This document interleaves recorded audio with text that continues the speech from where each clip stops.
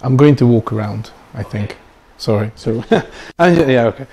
Hello. That's very bright, so I might stand here if you don't mind. So, good evening.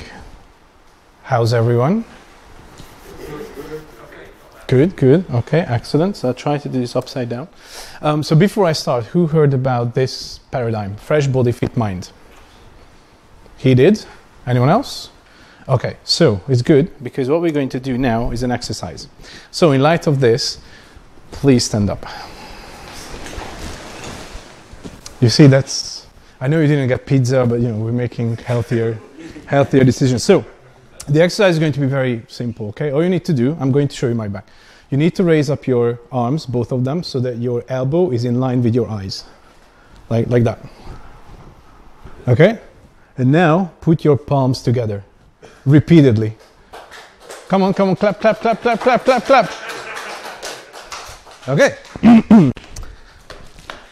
For those of you still thinking what's going on, thank you. Even with a very small crowd, this works very well. Last time I did it, it was a conference in India. I had 600 people doing that. That was like, whew. And then all of them were like, what? I was like, okay. So, on a more serious note, so what I'm going to talk to you about today is image management, image performance, and image optimization. Okay, so that's going to be the topic for discussion. And I'm going to share, I think I have 3 statistics with you. The first one, and I highly recommend, probably you can't really read that, but I highly recommend that you take a look at that resource, which is the Web Almanac project. Who has heard about the Web Almanac project before? Good, okay, learning moment number 1. So the Web Almanac report is essentially a yearly report that is written by essentially, you know, open source contributors, volunteers, etc. And it's based on the HTTP archive data set. So all the data that Google collects, if you opted into that data collection, of course, all of that is then basically crunched by all these individuals, and there are individual chapters for the Web Almanac. It's a very, very big report. It has chapters on media, it has chapters on HTTP, JavaScript, CSS, accessibility, Jamstack, and it has like, I think, 20 plus chapters focusing on very specific topics. And so this statistic comes from the media chapter. And by the way, anyone can decide to write a chapter. So you can be either a contributor, as in an author, a reviewer, or a data analyst. Okay, so I just recommend that you check this project out. So this comes from the media chapter from 2022, which is the latest one essentially. So 99.9% of all the websites out there today make a request to an image of some sort, which pretty much is telling us that, you know, every website makes a request to an image. So images are everywhere. And that's why it's really, really important to understand what image optimization can do and how that works. Here's another one. So I do work for a company called Cloudinary, so we have our own sort of media reports. What we do is we basically allow anyone to store their media assets on our platform. So those are images and videos, and then you can transform them, optimize them, and deliver them. Okay? And this is from 2022 as well. So every month, so I call it image CDN, so that's Cloudinary processes 199 billion requests for images. Okay, and that's per month. Okay, so that's a lot of image data going through Cloudinary. And just so that we talk about diversity as well a little bit. So usually we think, you know, mobile phones, we think desktop, we think tablets. Cloudinary also sends 2.7 million images to Sony Bravia TVs. Okay, so maybe next time when you think about should I optimize for mobile and desktop, maybe add a Sony Bravia TV into that list as well. And more importantly, so obviously the title of this talk is, you know, a picture is worth 1,000 kilobytes, but you know the saying, a picture is worth 1,000 words. The reason why that saying exists, and here's some, you know, very clever person doing some research, it's a very long URL, but essentially 50% of our brain is capable of processing information from images, okay? So I can basically convey information to you a lot faster by using an image versus just showing you text, okay? And so it's really important to make sure that these images that you use in web applications arrive to the users in the right shape, in the right format, so that they can enjoy the website is performant, etc., etc., etc. So I don't know how many of you know Andrea Vatica. Okay. Again, highly recommend that you follow this person.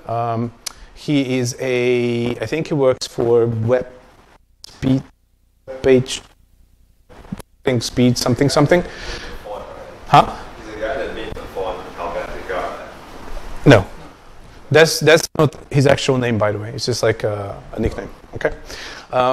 But that's how you will find him on LinkedIn, Twitter, everywhere, GitHub, etc. So he does a lot of tweets around web performance. And in 2021, he said the following. The image element turned 25 in 2020. It both engages users with delight and enrages developers. And I think it's a very nice way of putting how we work with images, right? The image element itself is very easy to use, but getting images right in your application can be very, very difficult. And so I looked up the HTML specification from 1995, and this is, the description of the image element. We're not going to go through this, but what I'm going to show you is that in 1995, the image element has these 4 attributes, right? Align, alt, ismap, and source. And of course, the SRC or the source attribute is where you put in your image URL that you want to display on the site. So this is great. This is, 23 years ago, or no, 20 whatever years ago. And this is 2020 to 2023. This is how the image element could look like, right? This is a lot more complex. There's a lot of stuff in here, and all of these were added for a reason, okay? So this could be a valid image element. There's a source, alt, width, height, source set, sizes, loading, decoding, style, etc., etc., etc., etc. Okay, so we're going to talk about what these options mean and why you should be considering using them. So, adding images to a website is easy. Is it? Yes? No? Yep. Is it? Okay, I'll prove you wrong. Adding it is easy. Adding it in the right way, right format, etc., can be very, very tricky because there's a lot of things that you need to understand so that your website performs well. Because here's the thing. Often when we talk about web performance, we think JavaScript, right? Oh, I'm going to lazy load my components and do this. We always focus on JavaScript. JavaScript is not the largest resource in a web application. It's images and videos, right? Even if you have a very complex and large web application, which is, 2 megabytes of JavaScript, if you have 10 500 kilobyte images, that's going to be by far larger than the JavaScript, okay? And then not loading those correctly, not serving them up in the right format is all going to cause various issues for you, okay? So that's why adding images is easy, but adding them or optimizing them in the right way is very, very difficult, or can be difficult. So these are the things that you need to think about, right? What image format should I use?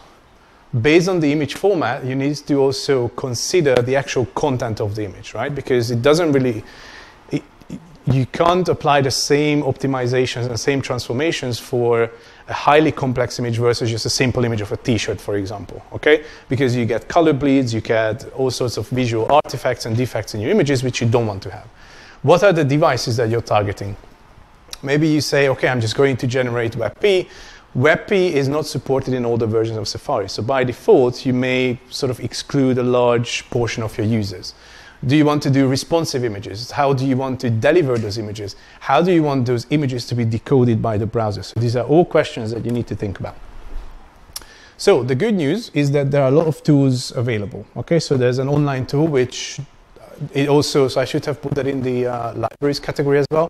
So Scoosh.app is one tool that you can use to sort of optimize your images, and it also now has a CLI, so it's installable by npm. You can use a desktop client like ImageOptim to pull in all your JPEG files and say, oh, reduce the quality of these image files to quality 75 or something. Sharp, GIMP, those are all npm packages that you can use to programmatically do image optimization, and of course you can use image CDNs as well to do this job.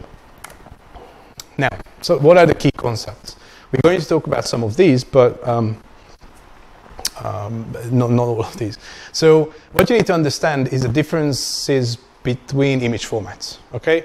How is a JPEG different from a PNG, and how is it different from a WebP, and how is it different from an AVIF or a GIF, okay? You need to understand that. You need to also understand user devices. What is art direction? What is device pixel ratio? What is a viewport? you then need to understand how your images affect your core web vitals, the largest contentful pane, the first input delay, the cumulative layout shift. What happens when you have a responsive design? How do you create responsive images? And what techniques you have for loading images or loading image placeholders. So we're going to talk about some of these. This is I think we call it a battle card of codecs.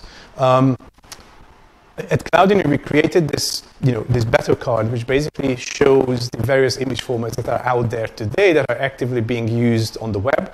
JPEG XL support has been removed from Chrome, so this JPEG XL can only be used in very small, very particular browsers, but not in the main ones. But you can see that, just looking at this, you can see that, JPEG has been around since 1992, WebP 2010, AVIF 2019, and obviously this is just a screenshot from the battle card. It's a very large one-page PDF document, but there are a lot of things that you can compare when it comes to the image formats. Fidelity, for example, compression, how fast would an AVIF be encoded and decoded versus, say, a JPEG. Okay, and FYI, encoding and decoding an AVIF takes a long time if the image is very, very large. Okay, so in fact, some image CDNs like Cloudinary, we actually, if the image is too large, so I think if it's either more than 4,000 or 6,000 pixels, we will not generate AVIF because it would take a long time or a longer time that it's already not acceptable for any application to use it. Then I also had a look at the, again, the Web Almanac project, just to see a breakdown of the image formats on the web. So by far, JPEG is the most widely used one, obviously because it is understood by all the browsers. Then it's PNG, GIF, WebP, SVG, icons, and you see AVIF didn't even make the, well, it's in there, but we couldn't draw a label to it because it's such a small portion of this pie, okay?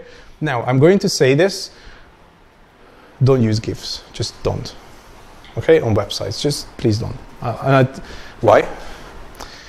It's very big, it's very inefficient, and you can do the same if you convert a GIF file into an MP4 or to a WebM file, and the end result is going to be a lot more performant.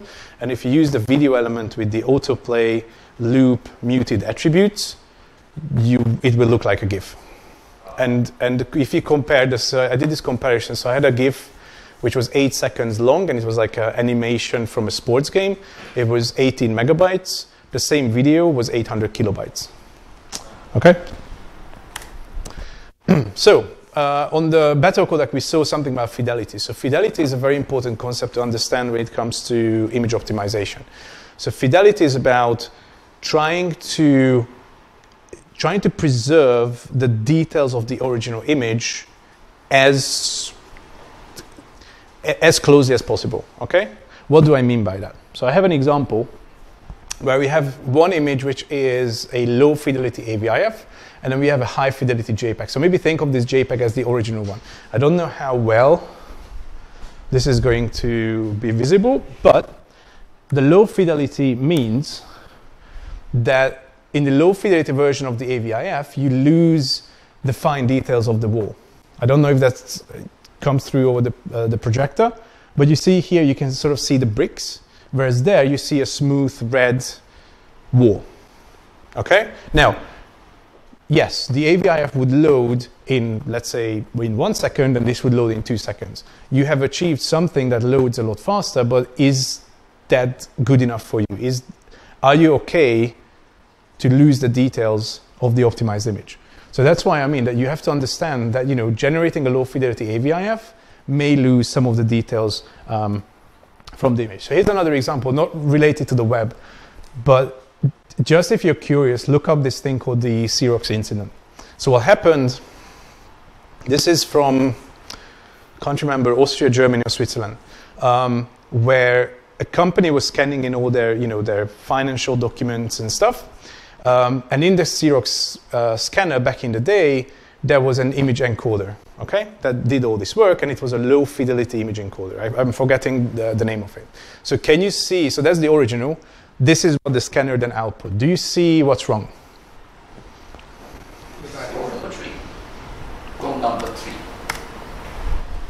Okay? Yeah, 3 and 1. Okay? So that's what you have. This is what you scan and then send to someone. You either made or lost money, or something happened. Something's off already. Okay? So there's actually a law in I think it's in, I don't know if it's in the DACH countries, so Germany, Austria, and Switzerland, or Europe-wide, but there are certain image codecs and image encoders that they cannot use in scanners because of this incident that happened, I don't know how many years ago. Okay? So, so what does this all mean to us, the web developers? Okay, so I have an example which is, totally made up, totally legit business called bags for sale. Okay, so let's say you're the developer and you know that you have to optimize your images because your boss wants the site to be really fast. He wants, everyone to be able to see the products in 1 second, and then, that of course is going to lead to, a great experience for the users, and of course better sales and better profit, right? Everyone is going to be a snappy website. People will buy stuff, great.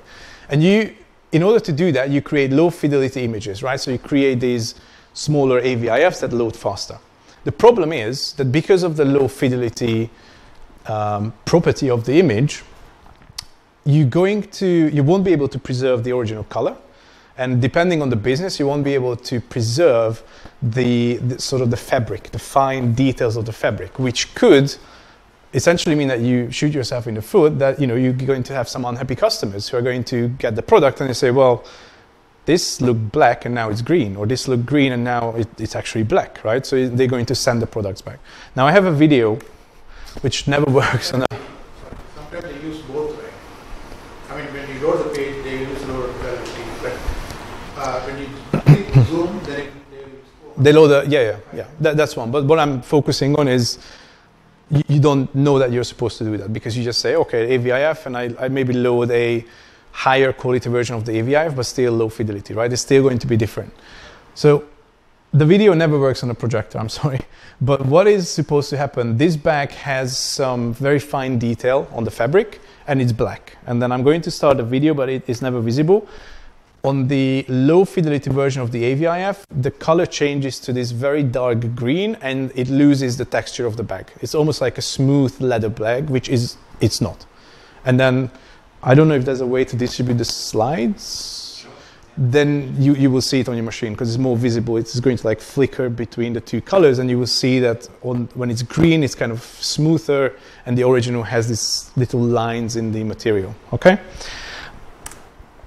So, another very important topic, especially in the past 6 to 12 months, is core web vitals. Anyone heard about core web vitals? A couple of you. Okay, so what are core web vitals? Core web vitals are essentially there are 3 metrics, okay, that were introduced by Google that allow any website or any developer to adhere or to create a website that provides good user experience. And Google categorizes good user experience into 3 categories, right? One is responsiveness, one is sort of like readability, although they called it stability, I think they called it. The third one was loading time or something related to that. I can't remember the exact things that they did, but what they've done, they created 3 metrics, okay? Largest contentful paint, first input delay, and cumulative layout shift. And when they first announced this, they announced it 3, 4, many, many years ago. And everyone was like, okay, metrics, whatever. And then a couple of months, years later, Google said something that shocked everyone, and they said, okay, if you score bad in any of these categories, that is now going to directly impact your search page ranking. And that's when everyone was like, oh, wait, what? Core web, what? What? Like, how? And so I'm not going to get into this because the talk is not about the core web vitals and what they do, but essentially if you have a bad, so each of these would have like a good, an acceptable, and a wrong or incorrect metric. So first input delay, I think, is 0 to 100 milliseconds is good, 100 to 300 is the acceptable, and 300 milliseconds and above is not good. So if you're in that 300 milliseconds plus category, that is going to impact your search page ranking. other than the usual, whether you use HTTPS, how relevant your content is to the search, how fresh the content is, so on and so forth. So that's when people start to listen. So images also play a very critical part in core web vitals, right? So first input delay, first input delay is about you're trying to do an action on the website. So a classic example is, you go to a website either on your mobile or on your laptop. There's a search box. You click it. You type something. Nothing happens. 2 seconds later, your text appears.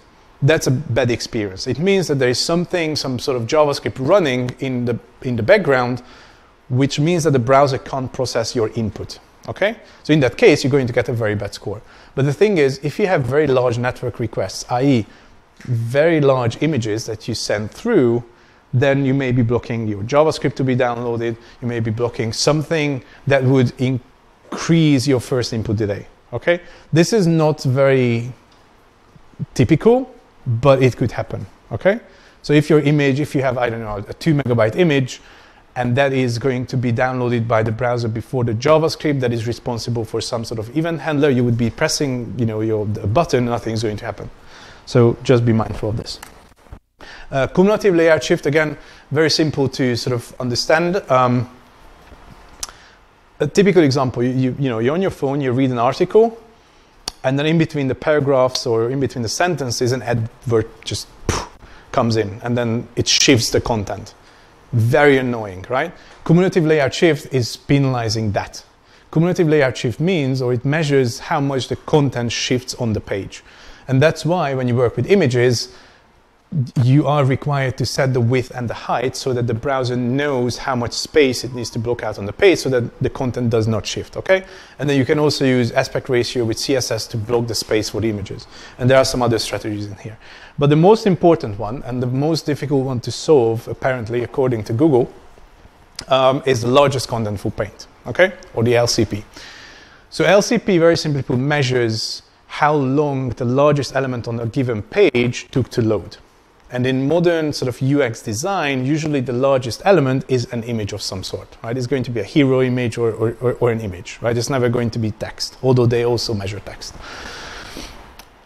And the thing is that largest contentful paint and the metric for it, and I'm forgetting I think it's 0 to 2.5 seconds is good, 2.5 to 4 or 5 is okay, that's the orange, and then 5 seconds or 4 seconds and above, you're in the red zone, you need to definitely fix it. But that number, that calculation is actually made up of these 4 sub-optimizations. So in order for you to optimize your LCP metric, you need to optimize 4 individual things. Time to first byte, resource load delay, resource load time, and trying to reduce your element render delay. Okay, so optimizing any of these would yield a better largest contentful paint score, or a better overall score for LCP. So I'm just very quickly going to go through this. How much time? 5 minutes, okay. We started at 1:30. No, when? I'm okay? Okay, tell me when you're bored. Anyone has any plans before 10? I'm kidding. Okay, so reducing time to first byte. So what is time to first byte? You go to the browser, you type in example.com, you send the request to the server, index.html comes back, and when the very first byte is received by the browser, that's the time that we measure. And your goal is to load the initial HTML page as soon as possible. And this is where there's a very important discussion, which I'm just going to focus on this last point, which is generating static rendering of your HTML versus server-side rendering. There's a lot of discussion these days about server-side rendering, right? Server-side rendering React and server-side render this. Server-side rendering is actually not good for your time to first byte. Okay? Why? You send the request to a server. The server is then going to now server render something. So this, it's doing something, and then it's going to send the HTML back. Whereas if you pre-build your HTML at build time, it means that when you go to a site, you request the HTML, it's there. It's just the server just needs to send it back, or the CDN just needs to send it back. Okay, so it's going to be a lot faster. There are other tricks and tips in here. I'll let you look up those if you want to.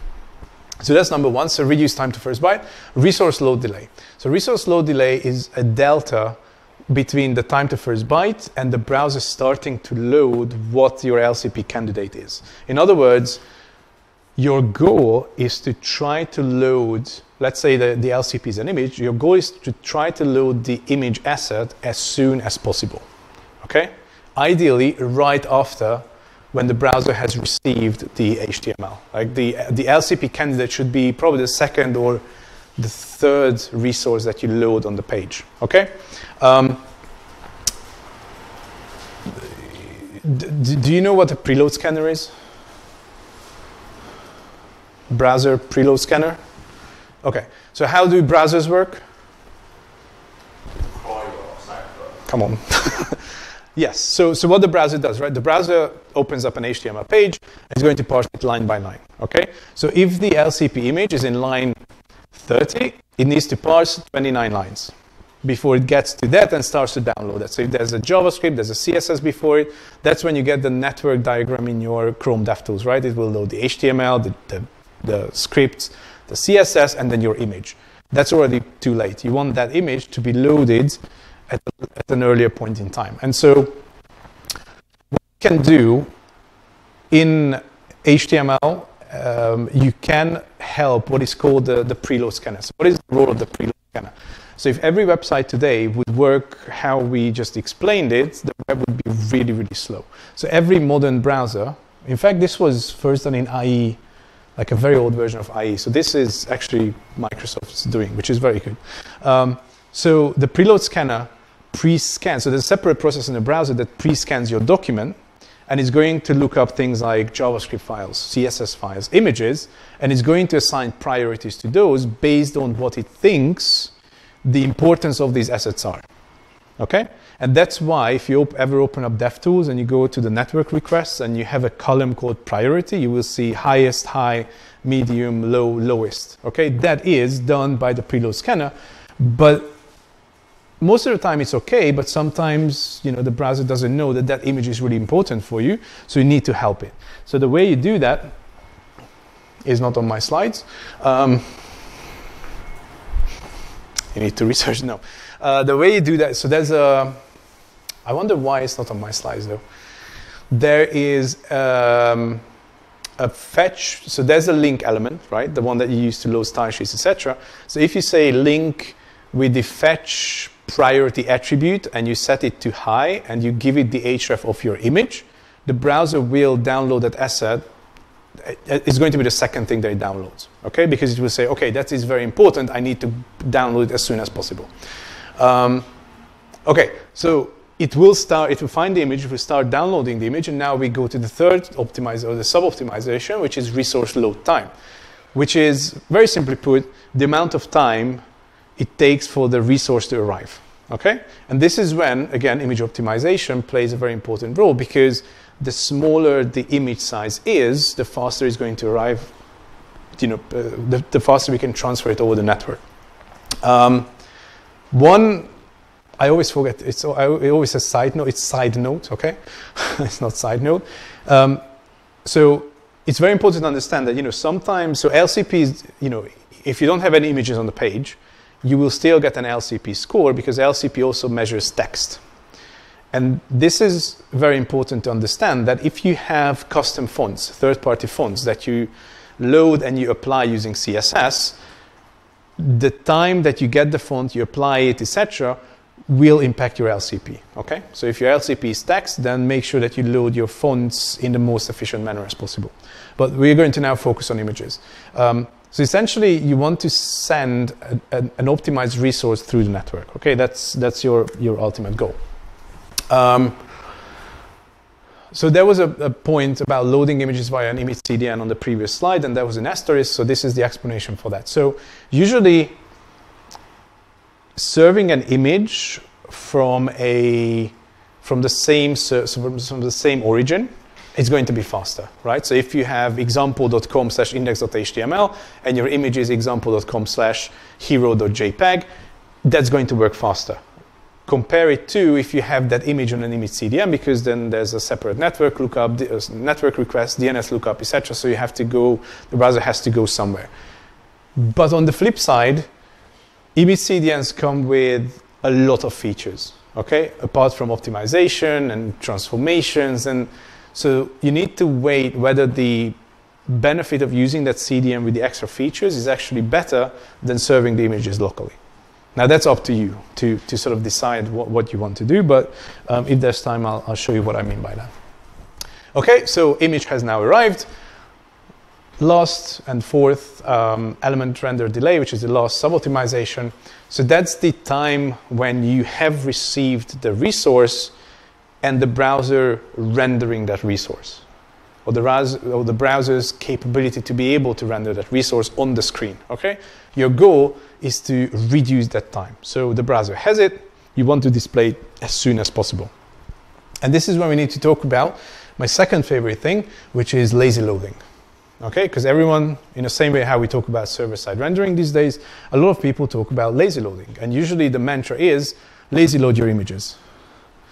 Yes, but if you lazy load your LCP hero image, you're again doing that, right? You're shooting yourself in the foot, because you have now artificially extended your LCP time, because you're telling the browser, yeah, that image can wait, you can render it whenever.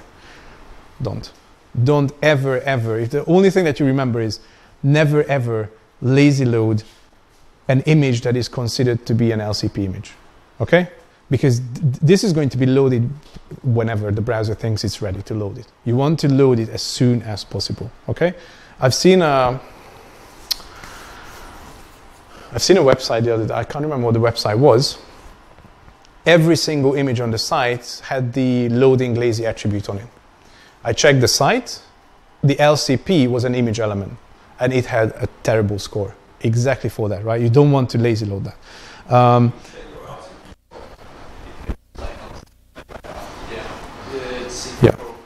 Yeah, there are lots of places where you can do that. Lighthouse is a good start, but there's a better way to do that. If there's time, if I'm given the time, then I'll show you how to do that. Okay. I'll show you this example because that's I have. That doesn't matter. Image optimization checklist. So this is related to that. So Lighthouse is built into your DevTools. Very good start. It can show you some performance scores, it can show you some warnings, some errors, some optimization stuff. You can actually also check what the LCP candidate is, etc., etc. That's a good start, okay? You do that once, it's going to unveil some issues for your site, but then that's it. Because otherwise, the metrics that you get from Lighthouse are meaningless. Why? There is the page speed insights. So page speed insights, it's free to use. It's by Google. You enter a URL, you're going to get a report that looks exactly like Lighthouse. But there's going to be a section on top, which is going to be called RUM section, Real User Metrics. And what Page Speed Insights does is going to measure how your users, your real users, or how the experience was for your real users for the past 28 days. And that is the metric that you should look at. You should always try to look at real user metrics, because if I run a Lighthouse report on this machine and on that one and on that one, we're going to get 3 different results, 3 different scores, different milliseconds, different this. Why? Because it's local to the machine. It's different network settings, different CPU, different memory, different everything. Page Speed Insights collects data from me, from you, from everyone, and it's going to present that data. And so if I see that, okay, the LCP in the past 28 days was in the red zone, I have a problem. The real users visiting my site have a very bad experience. Now I can go back to Lighthouse and try to figure out why that is, optimize it, but that should be the data that you go to. That should be the data that you use. And other things like there's web page tests, there's Yellow Labs, there's Debug Bear, there are lots of performance measurement tools, and most of them also have this real user metric data, okay, which is very, very important. I don't know how many of you've seen it, but in DevTools, in Chrome, as of version 100X, there is an experimental panel called Performance Insights. So that is the sort of new version. So Chrome is going to remove, I think, the performance or the whatever panel soon, and this one is going to replace it.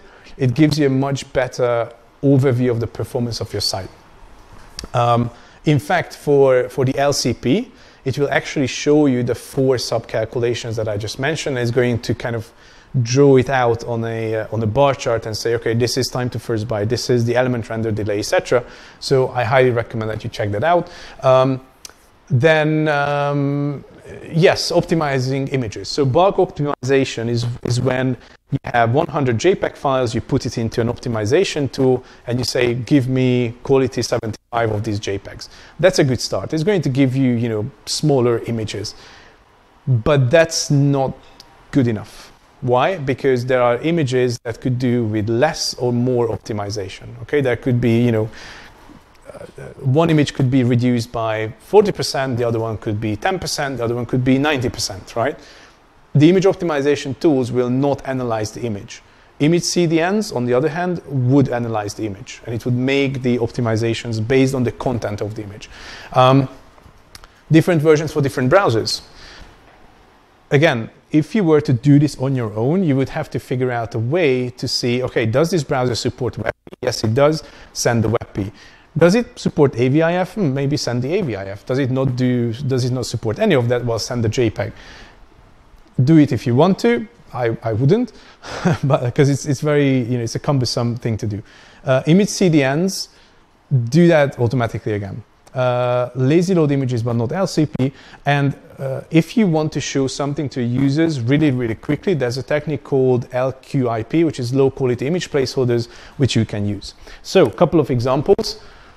That's the Performance Insights panel, by the way, I think. Yes. So you run this, and then you will get this. Sorry, this is the Performance Insights panel. That's Lighthouse, I think. You probably can't read this, but this is the LCP breakdown. Time to first byte, resource load delay, resource load time, element render delay. You look at this, and you're like, okay, I need to look into that, because that takes a lot of time, right? That's 6 seconds out of the total of 7 seconds that it took to load the LCP image or the LCP candidate.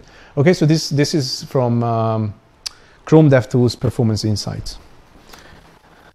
Yikes, okay, I don't know why I have that there. Can you do all of this at once? Yes, you can. So,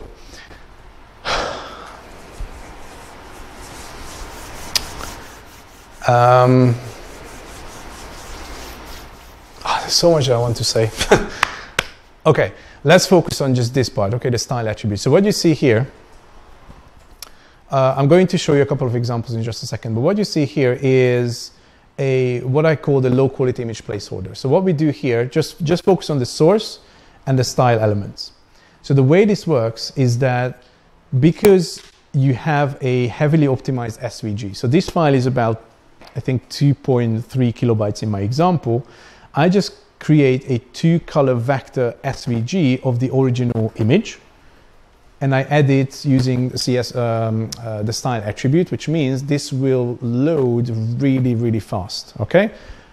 And then when the browser has finished loading the original image, which is on top, right, the SRC attribute, that's going to be replaced with this, okay? So what you achieve with this is that you're going to show something for users, which is kind of a visual representation, a very simplified visual representation of what they're going to see, and then when the browser processes and downloads the file, boom, it's just going to replace it. So that's the whole idea behind low quality image placeholders. And there are various ways that you can load these images in there. Yes, and sorry, the loading lazy, so that's the attribute. Loading is equal to lazy. The default behavior is loading equal to eager. So that's the default behavior of the browser. If you add that, then you apply lazy loading to the images, and you can now do that in just HTML. There's no need to install a third-party dependency and do some crazy magic. Okay, I'll explain this in a second. I think this is a video. Yeah, so this is a video recording of what's going to happen. So that's the original, but when we refresh the page, we're going to get the 2.8 kilobyte SVG, right? So you see something is going to load there. So let me play this. Oh, it keeps on playing, right? Okay, so you all saw what happened. It won't loop because I think I recorded it twice. Let's just go there. Yeah, we saw the. Okay, so that's the SVG, and then obviously that's 2.8 kilobytes versus 181. Okay.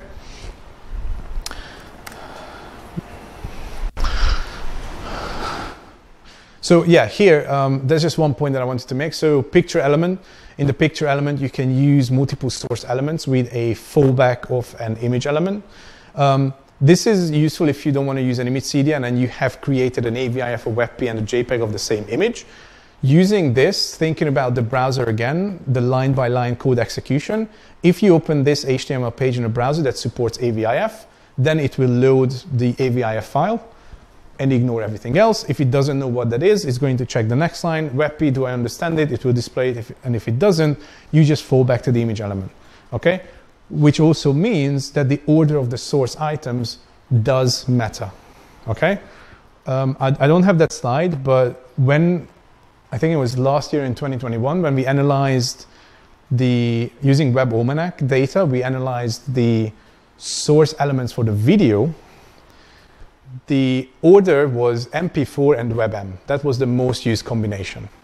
So the intent is good because developers generated a WebM and an MP4. The WebM is web movies, like, you know, it's like the animated or the video version of WebP. It's a lot, the compression is a lot better, okay? So if an MP4 file is, say, a megabyte, the WebM would be 800 or 700 kilobytes. So that's good. But if you put MP4 before WebM in the source, what happens? Browsers will just tell you the MP4, they will never actually get to the WebM. And this was the most used combination in 2021 or 2022. It should be the other way around. The other point that I want to make is that if you have this setup, and if you have the loading and the decoding attributes added to your image source, loading and decoding cannot be added to the source element. However, loading, lazy, and decoding would be inherited by the source elements. So even though I added loading lazy to the image element, the AVIF and the WebP, whichever gets loaded, will also be loaded lazily by the browser. Okay? Oh, my favorite. This is the sort of pro tip. Okay? So going back to, which way is back? Is this way back? Okay. So going back to this example here, you see the source set. So this is, I have my colleague here. I spent like half a day looking at this and I went crazy. So the source set means, so look at the source set and look at the sizes. So what I'm saying is that if the browser is 600 pixels or less, I want to load the W400 image, which is a 400 pixel image. If it's above, I want to load W800, which is 800, meaning that, you know, if you, this is responsive design / responsive images, right? As you make the browser window larger, I just load a larger image. And so I loaded this, and no matter what I did, I always got the W800 loaded every single time. And I was like, I don't know. You know, in DevTools, there's a way to see the width of the browser in pixels, and it was 600 and less, and it didn't change anything. It always loaded W800. It always loaded the width 800. And I thought, so do you know why this is? Yeah, the fucking... Huh? Is it max width? Max. Is it what? Is it max width? No. It's what he said. I'll show you. So I'm going the wrong way, right? Yeah. So in DevTools, so here's the thing, in DevTools, if you have DevTools open like that, you would never notice those 3 dots.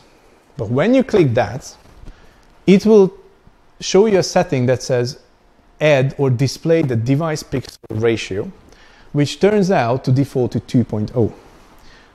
What does that mean? It means that because I'm using a Retina screen, device pixel ratio means that the browser will try to load twice as many pixels into the same space, i.e. not 400, but 400 times 2, which is 800. So thank you, Google DevTools. Okay, that's the default, and it's very hidden. So all I had to do was change that to 1.0, and then 400, 800, everything just worked. Okay, very annoying. Huh? It's anything that's anything that's yeah, but it's not only Retina display. It's anything. It's just Retina display is a Apple trademark name for this. But any laptop, tablet, mobile phone that is new, yeah, I don't know how other companies call it, but it would apply to most modern devices. But on those devices, you do actually want to load a larger image. You do, yeah. But when you test that, that should be pointed out to me in my face that, hey, by the way, we default to DPR2. Because when you open that scroll down, it will actually say 2.0 brackets default. And I'm like, thank you. And finding that took me a long time. Okay, well, that's the example. I don't know why this moved here. So that's the fetch priority that I mentioned, right? Fetch priority high, preload that image as image, okay? And this will tell the browser to load the image as soon as possible. But I'm going to show you a demo real quick. Okay, let's actually do this. I'm going to take this here. And I need to find the demo, which was deployed to Netlify. I should have opened this, I do apologize.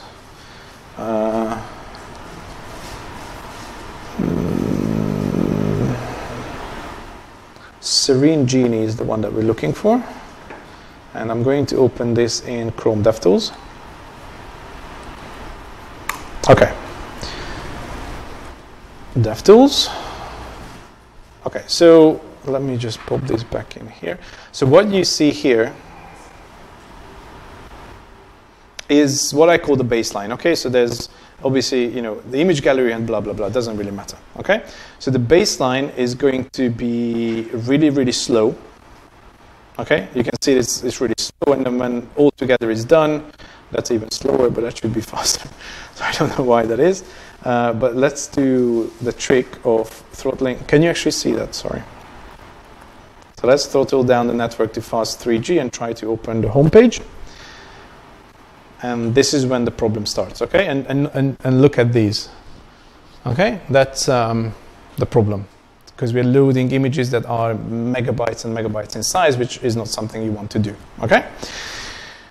And if I go to the altogether side, again, we're on a 3G connection.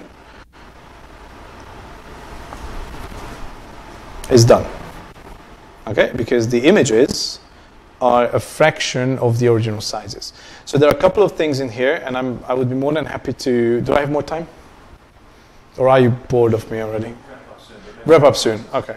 So I'll try to share this with you as well. But basically, it goes from the baseline to the altogether by using the different optimization steps, right? One is the time to first byte. One is so all these 4 sub-optimizations that I mentioned, each of those menu items would go through that.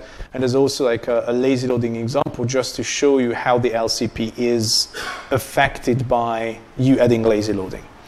Okay, 2 things I'll show you. One is how do you see what the LCP is. So all you need to do is go to performance. And here's another pro tip for you. If you do any tests, like a lighthouse test or a performance test with the DevTools docked, like this, your viewport is literally from here to there. That's what you're going to measure. Okay, so if you want a real measurement, you dock this out, because now it's going to look at that whole page as a viewport. Okay, very, very important. You do performance measurement, and then under timings, you see there's again, let me just zoom in a little bit. Under timings, there's going to be a couple of labels, and one of them is going to be LCP.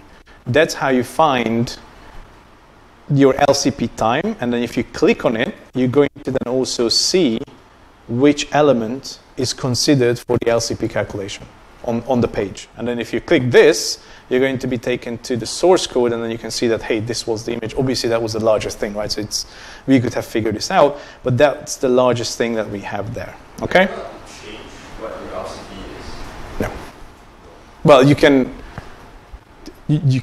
make the image smaller and the text like you can, but you can't tell Google that, hey, measure that instead. It's always automatic. It will look at the page and it will say, okay, that's the largest element. That's what we're going to calculate. Okay, so you can of course make this smaller and make this text bigger. Then it may change, but it's always done by Google. Okay. So how was this optimization achieved? So let me just take this copy. Can I click this? Yes, okay. So let me just show you this real quick. Do you mind if I sit down? So it's just going to be easy. This is the original image, right? That's what we started from. And then if you go to the network panel, this image is 12.4 megabytes. And it is a JPEG. Okay. So what I've done, I took this image and I uploaded it to Ordinary and I gave access.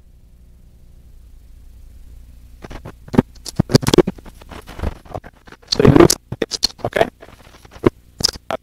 Name image upload, folder name file. I just call the file one. Now,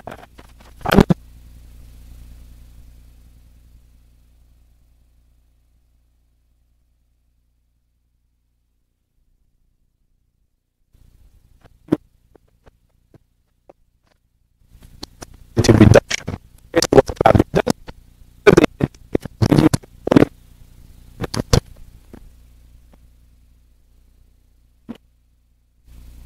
To look at the browser and serve up the most optimal format.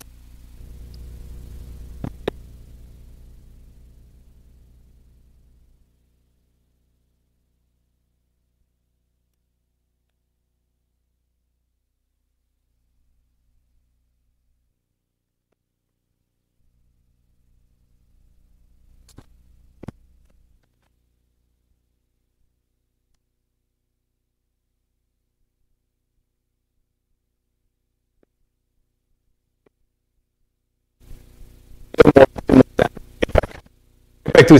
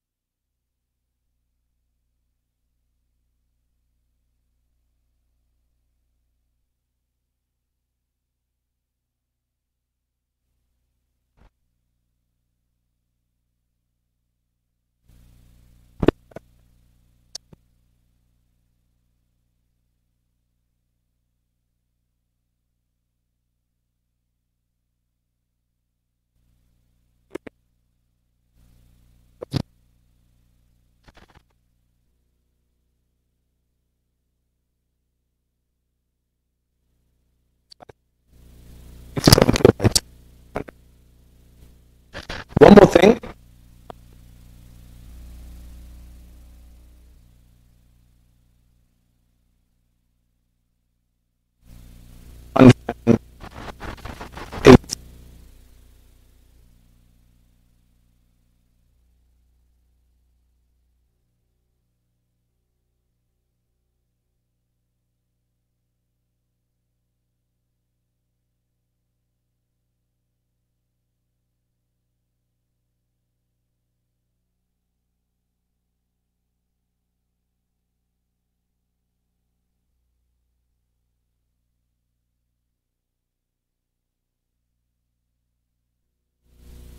Kilobytes.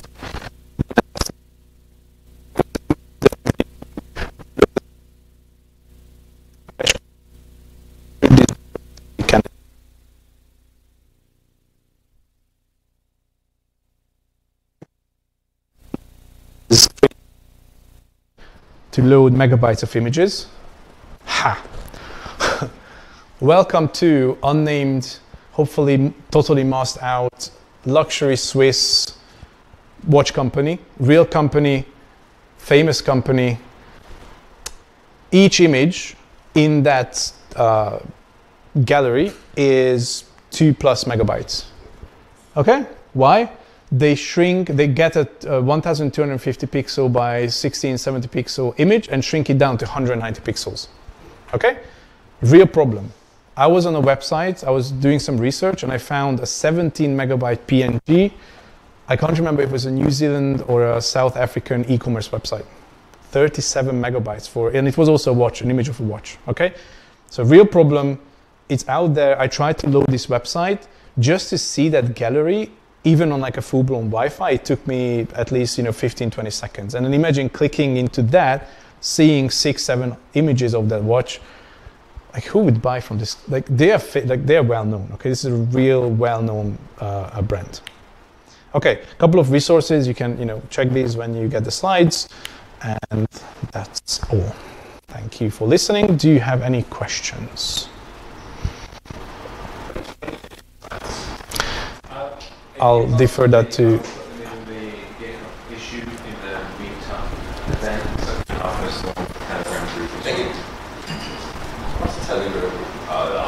Oh yeah, so maybe we'll talk about that in a minute. Do you have any questions for Tamas? Thank you for your detailed talk. No problem. Thank you for listening again. If you have any questions, that's my website /portfolio. From there are links to social, LinkedIn, whatever. Feel free to get in touch. I'll be happy to talk to you about image and video performance. Thank you. And you want to connect back? Well, but you need. Traditionally, it's good to ask questions. So I'm good. You ask a question. Okay, sure. So why haven't we come up with a progressive image format whereby at the front is the low quality image and the browser could just request that and only request the rest? I think JPEG XL does that, right? So JPEG XL is, and there's politics involved right now. Okay, so JPEG XL was supposed to be the new JPEG. Okay, it's based on the JPEG standard. It has been worked on by the JPEG committee. One of my colleagues at Cloud Engineering is part of that committee. He's done a lot of work. They released it. It beat everything in every dimension. It beat AVIF, WebP, low fidelity, high. It didn't matter. Compression speed, uncompressed. It doesn't matter. And now Google removed it from Chrome. Firefox removed it from Firefox. I don't know why. They claim that because it is a what was their claim? Google, they just said, oh, it's like well, okay. Google has and owns WebP, okay? I just leave it at that, okay? Okay. So it exists. You can just look it up, JPEG-XL. It does a lot of things that all images on the web should do, but there's resistance from browser vendors for various political reasons that shall not be discussed at this meetup. Oh, and Apple has, the HEIC, I don't know how to pronounce, HEIC, whatever. There's lots of AVIF stuff happening. The problem I tell you what the problem is with these formats. So WebP, AVIF, and HEIC, I don't know. Yeah, but how do you pronounce HEIC? No, HEIC. Anyway, so these three image formats were derived from video codecs. And therein lies the problem. So even though they are very efficient in encoding, if you compare, and I have a demo, but I don't want to bore you anymore. So if you load the same image as JPEG and AVIF, the AVIF is going to load a lot faster, but you will see blank, and then boom, the full-blown version. Whereas with JPEG, you will see, if it's progressive JPEG, you will see a blurred version, then a clearer version, and then the final image. Okay, and that depends what you want, right? If you're happy with blank, boom, fine, use AVIF, but be aware of this limitation. And this limitation comes from the fact that they were derived from video codecs.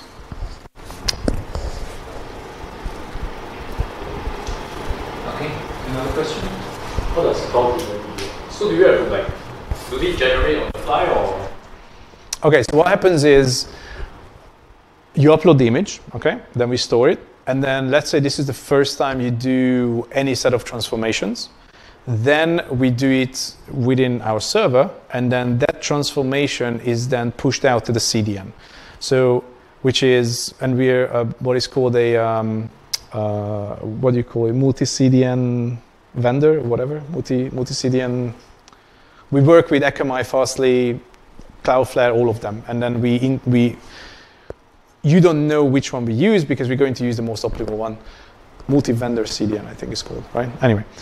And then we push it out to the CDN network. And so if you request the same set of transformations, like an FO2 QO2 with 400, you never come back to us. We just serve it from the CDN closest to your location.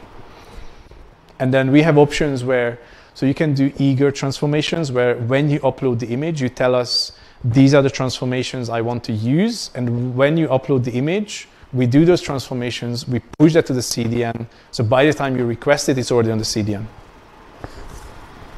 Yeah. Okay. All right.